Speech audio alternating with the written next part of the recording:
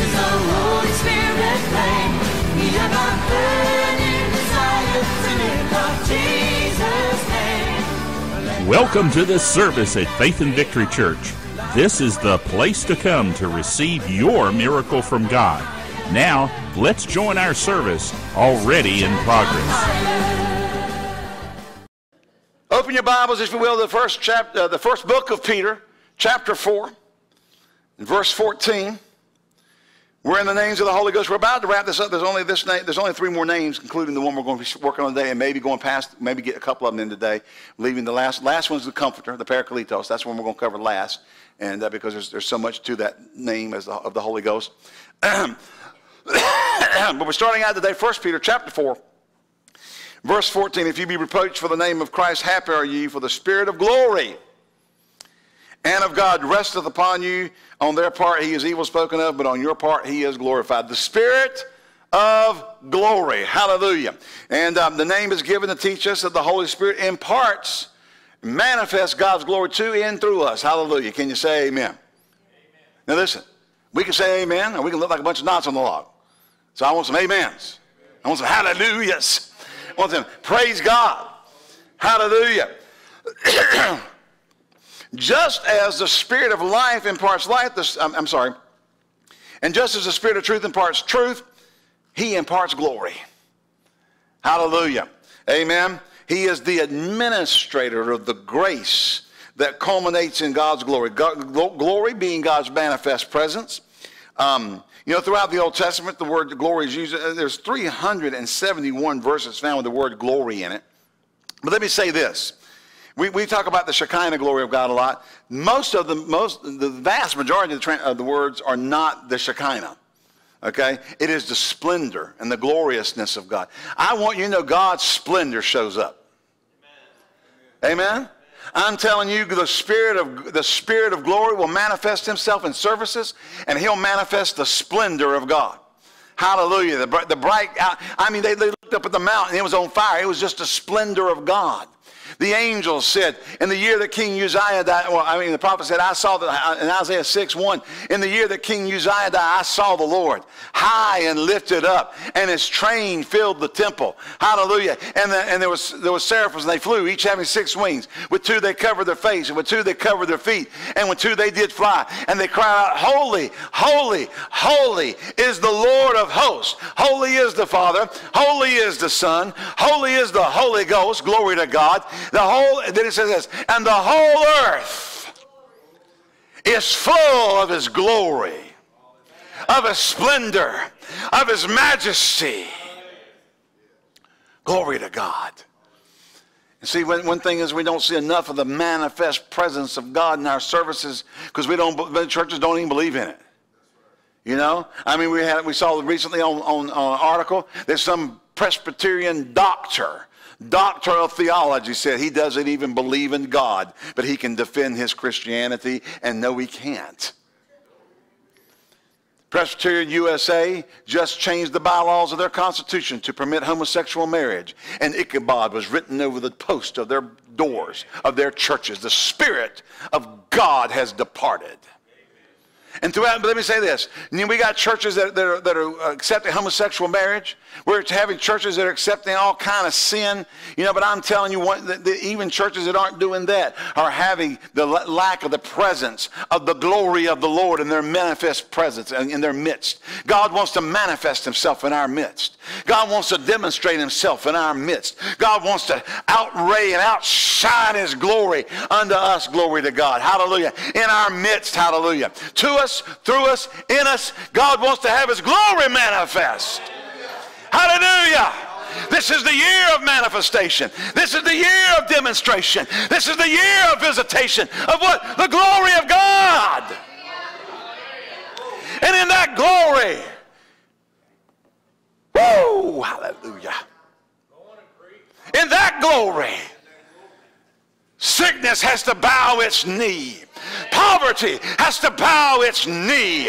Sin has to bow its knee to the majesty and the glory of the King of Kings and the Lord of Lords. Hallelujah. So that we come into our church services And we may be burdened.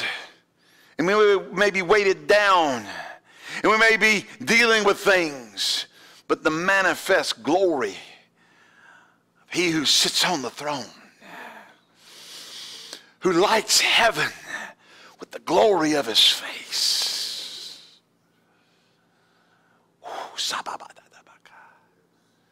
shines on you, and shines on your friends, and shines on those you invite. And the light comes. The glory is manifest. And the works of darkness are eradicated in our midst. Because God has visited us with his glory. Hallelujah. I said hallelujah. I'm telling you, God's glory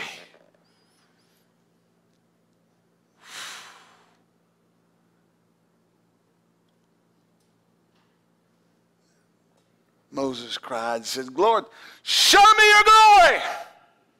He said, you can't look on my face. But I'll put you in the rock, and I'll put my hand over, and I'll walk by, and you see my backside. The glory of that was too much. Are you here? The prophet, Abraham, and to talk about when God made the covenant with Abraham.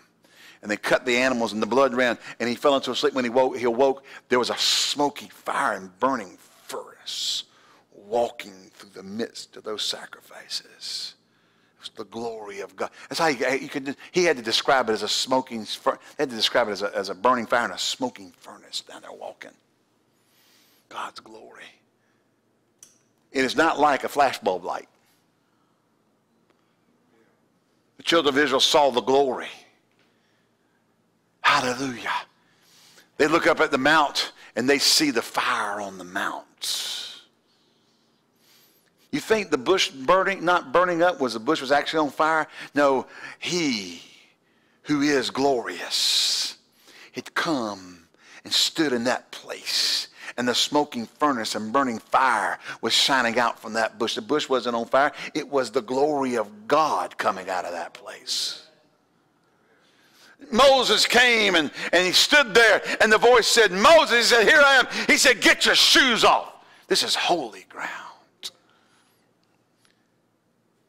Man, I want to preach, and I can't ever get talking about this. You want to get holy. You want to get reverent. I'm telling you, that smoking furnace and burning fire can walk through your life. Hallelujah.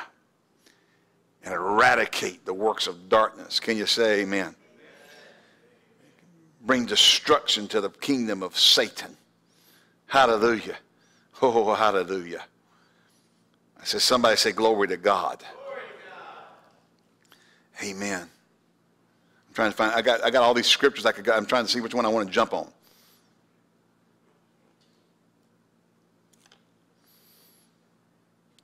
Moses said,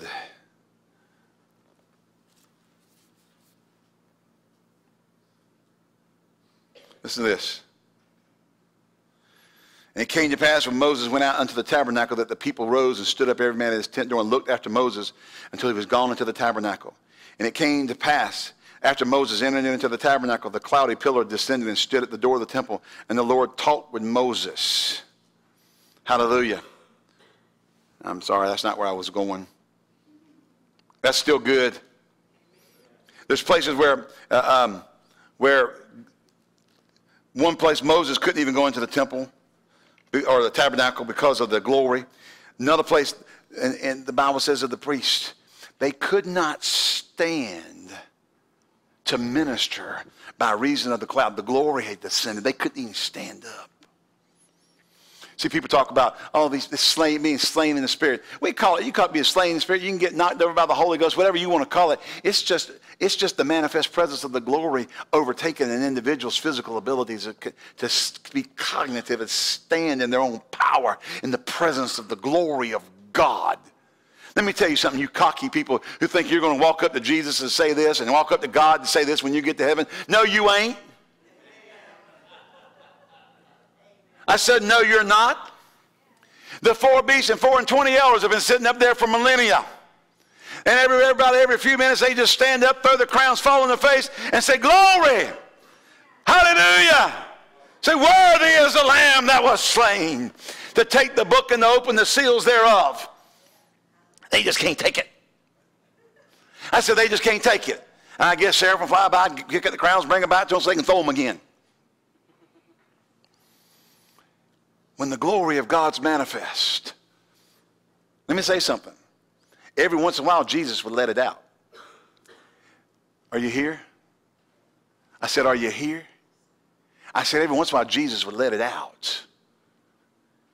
And they came to Gethsemane to arrest him. And they came up to them. He said, who do you seek? They said, it's Jesus. He said, I am he. And the Bible says they went back.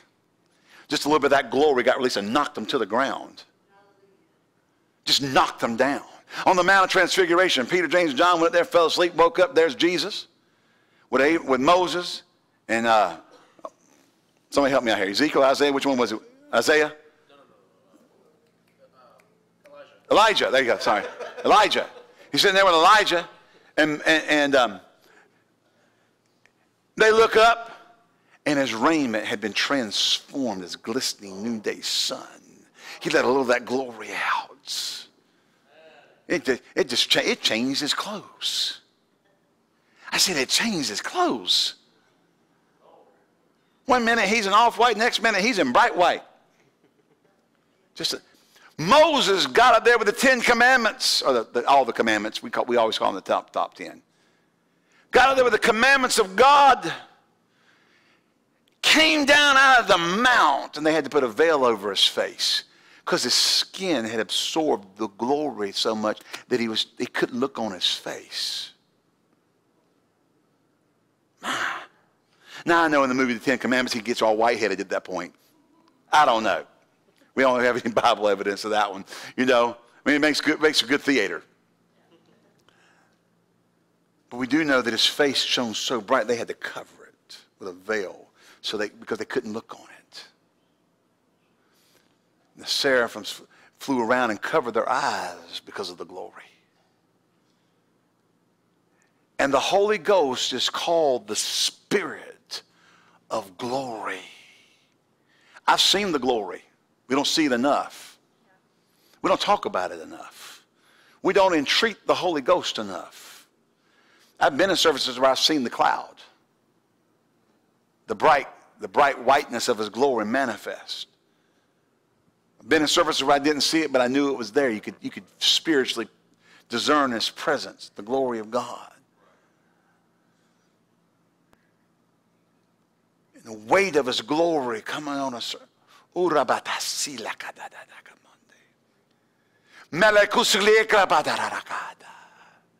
weight of his glory coming. The weight of his glory pressing down on us. Not to oppress us, but to saturate us with God. Even in our flesh.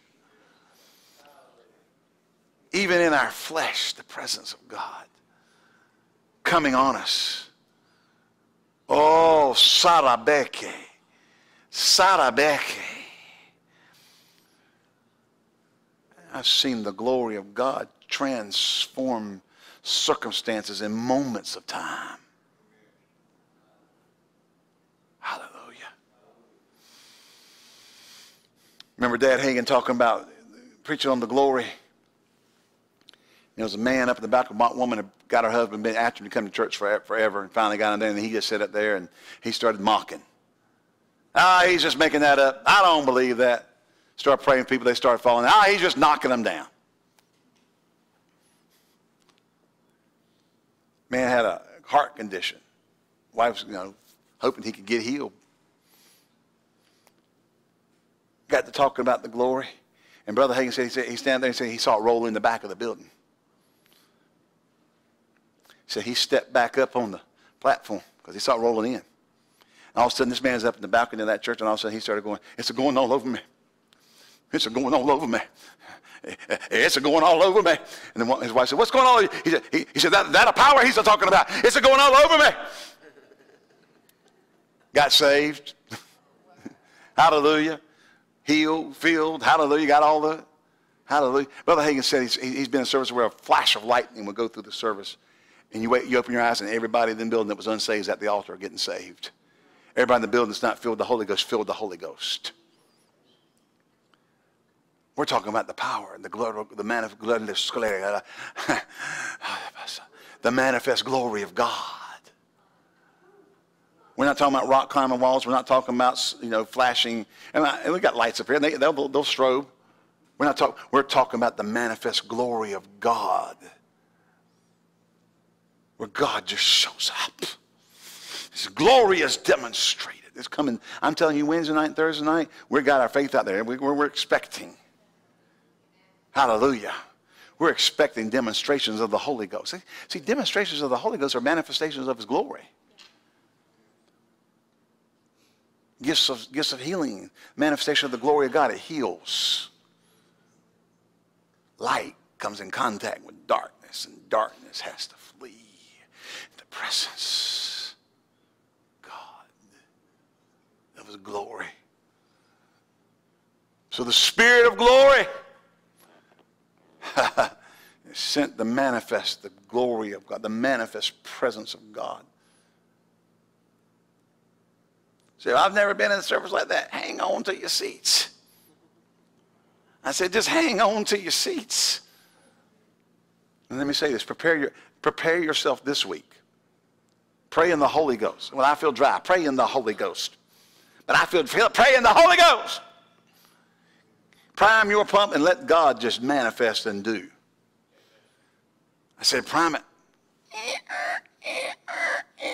You know what it sounds, some of you know even what it sounds like. That metal rubbing against metal trying to get it going, It's all rusty on the thing. It sounds terrible. And then it starts going so back because a little bit of water gets coming up there. And then keep pumping it. Just keep pumping. We're just going to keep priming the pump. I think too many church services we're grieving the Holy Ghost instead of entreating the Holy Ghost when he wants to manifest and to do. Think about this.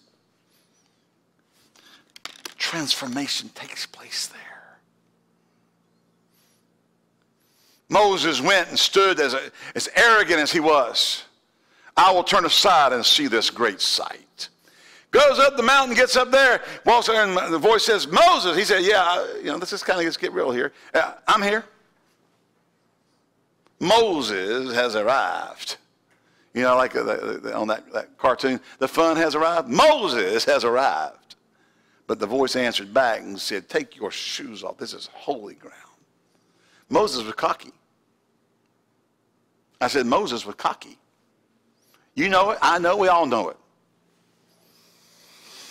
But after a few minutes in that glory, God says, who will I send? He says this, I'm sending you to deliver my people. And that next word out of Moses' mouth, instead of who am I, instead of here I am, is who am I?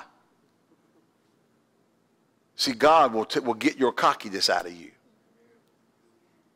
Because God don't need cocky. We need bold. We don't need cocky.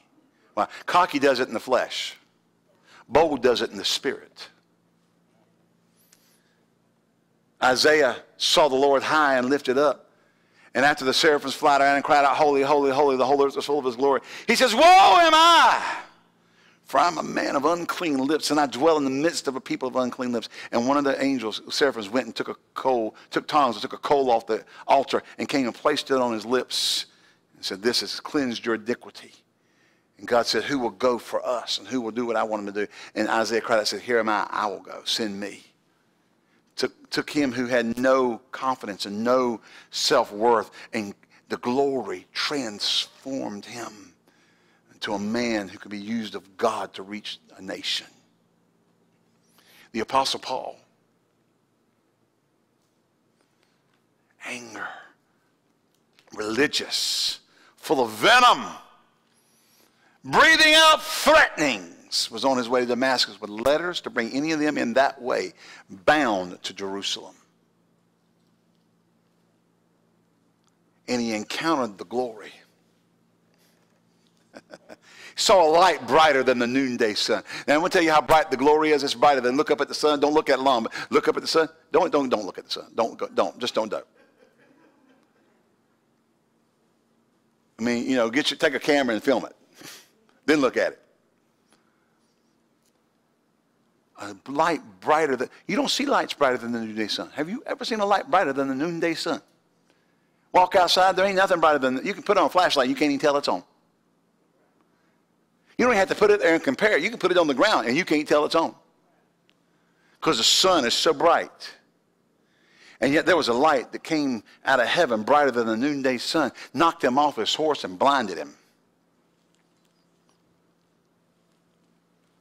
And said, Saul, Saul, why persecutest thou me? And Saul says, who art thou, Lord? I guess his theology taught him he was experiencing the glory of God. And he better wake up, shape up, or he's getting ready to get shipped out. Amen? The glory of God took someone who was full of religion and full of venom and turned him into the greatest apostle of all. The great revelation we all talk about, the in him realities, because he came in contact with the glory. The glory of God manifest. Let me tell you, these people, listen, I get it. People teach on blood moons and all the signs of the times and all that kind of stuff. And those are good indicators to look at. But we know our churches need the glory. Our churches need manifest presence of God. We need people coming in and coming in contact with a God who's alive and real and cares about their life and will transform them by coming in contact with him. Glory to God. To get them saved, to get them healed, to get them delivered, to get them set free, to break financial bondage off of them, to break addictions off of their life. Does God condone homosexuality? No. Does God love the homosexual? Yes. Will God deliver the homosexual? Yes. He desires to. And they'll come into God's glory. He wants to manifest his glory and break the bonds of sin out of people's lives. Does he love the drug addict? Yes. Does he condone drug addiction? No. Will he set the drug addict free? Yeah. I said, yeah, he will. I said, yes, he will. He'll bring his glory and he'll saturate people. And he'll break the bonds of wickedness. And he'll break the bonds and the chains of captivity. And he'll release the captive. Look over in Luke chapter 4.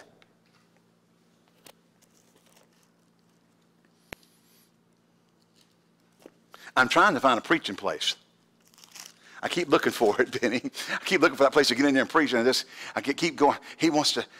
Luke chapter 4. The Spirit of the Lord is upon me. The Spirit of glory. See, one of the names of the Holy Ghost is the Spirit of glory. The Spirit of glory was on Jesus. Because he's anointed me. Preach the gospel, the good news to the poor. And let me say something. The good news is not keep doing what you're doing, it's okay. The good news is that the power of God will deliver you from what you're doing so you can live holy before a holy God. That's the good news. The good news is not that God's changed to become accepting of sin. The good news is God's given you the power to be free from sin. The Bible says, he whom the Son has set free is free indeed. Not free from judgment, but free from the captivity of that which brings judgment. There's a difference. Now, if you get free from what brings judgment, you won't hit, the judgment may still be there, you just won't get hit with it. Y'all go home. Think about that. If you're free from that which brings judgment, and you're not attached to that which brings judgment, when judgment comes, you don't get hit. Hallelujah. I said, hallelujah. The Spirit of the Lord is upon me because he anointed me to preach the gospel to the poor. Send me to heal the brokenhearted, to preach deliverance to the captives, recovery of sight to the blind, and to set at liberty them that are bruised, to preach the year of Jubilee. That's what it means. God's glory has come to deliver you. And I think it's time, listen, church, I think we have put up with poverty devils long enough. Amen? It is time we start speaking 24/7 what the Word of God says, and stop saying what we got, and stop saying, listen, we don't have to be out of balance with the Word. We can speak faith in the Word and not just get over. We can rise up to the top. Hallelujah. He'll deliver you from poverty. He'll deliver you from the captivity of lack. His glory has come. His glory has come. Well, if you're unsaved, you need to get saved. If you're sick, you need to be healed. If you're broke, you need prosperity.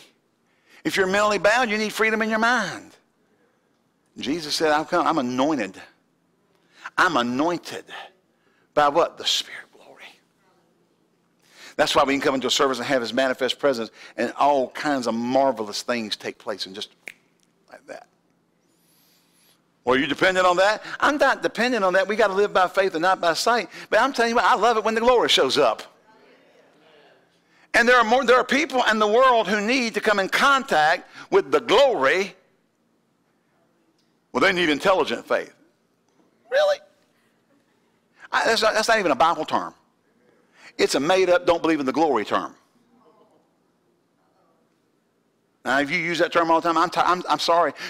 We want to have Bible faith. We want to have Bible. I want to have Bible intelligence, but I don't want to have intelligent faith where I have to reason everything out, and we got to be philosophical, and we got to be mental about it. My faith is based in what the Word says. It is not of my intellect. It is of my spirit. Amen. So I'm not looking for intelligent faith. I'm looking for Bible faith. And then I'm not looking to do away with all the manifest presence of God. We need glory manifest. As a matter of fact, they went everywhere preaching the Word, the Lord working with them, confirming the Word with signs. What were those signs? It was the Spirit of glory coming along. It was the Spirit of glory showing up. It was the Spirit of glory demonstrating God. It was a Spirit of glory in manifestation in front of people and around people and through people. They were getting healed. They were getting devils cast out of them. The miracles were taking place. Supernatural signs were going on. Glory to God. The Bible says these signs shall follow them that believe in my name. God still wants to work signs, wonders, and miracles. God still wants to do what He's always done. He wants to unleash His glory. He wants to come in contact with humanity in a way that will eradicate the works of darkness in their life.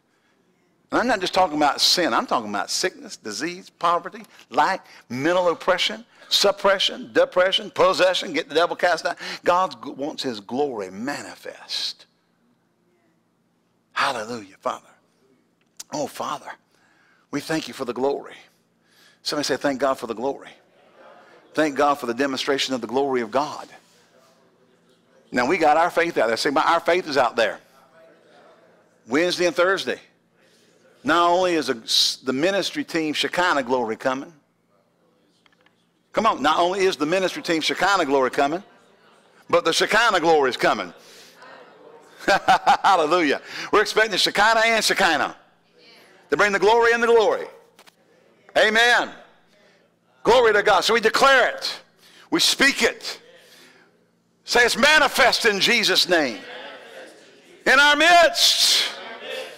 Hallelujah. Now you better get some folk in this building.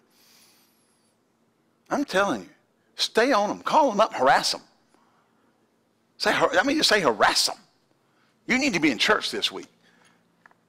Well, they left the church. Tell them they need, Pastor Ed doesn't care if they left last week or 10 years ago. He loves them and wants them to come get blessed. Get in the church service. Amen? I don't care. I don't care if they cuss me out when they left. Come and get blessed.